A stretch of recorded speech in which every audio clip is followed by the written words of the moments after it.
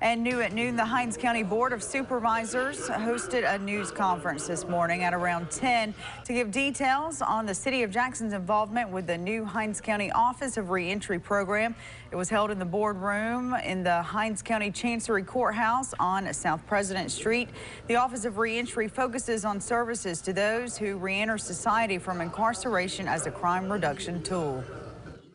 It's very important to get them doing stuff that's going to be beneficial for the rest of their life, and that will keep them from repeating the crime that they did before. So we're very hopeful with this program.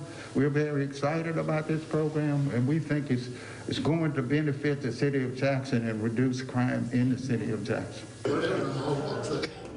The program will help individuals who have come back to society after returning from incarceration.